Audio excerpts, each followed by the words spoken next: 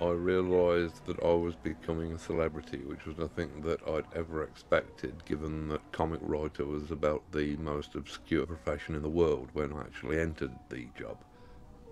The thing about fame is that fame in its current sense had not really existed before the 20th century.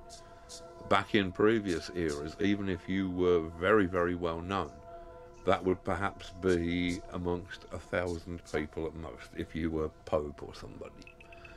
In the 20th century, however, with these massive surges in communication, suddenly a different sort of fame was possible.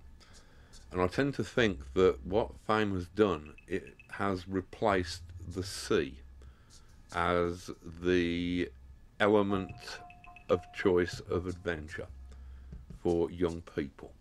If you were a dashing young man in the 19th century, you would probably want to run away to sea. Just as in the 20th century, you might decide that you want to run away and form a pop band. The difference is that in the 19th century, before running away to sea, you would have had at least some understanding of what the element was that you were dealing with, and you would have perhaps, say, learned to swim. The thing is that there is no manual for how to cope with fame.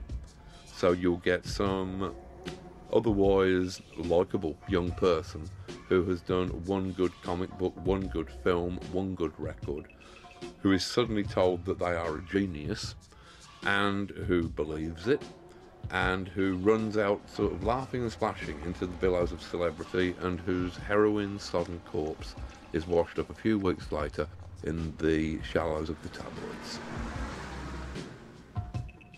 I'd never signed up to be a celebrity, and I came to the realisation that it was nothing that I was very comfortable with.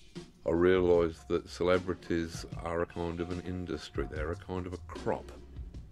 Media moguls like Rupert Murdoch or people who run the big networks, they need a constant stream of celebrities to fill column space in their magazines, to fill time upon their TV shows.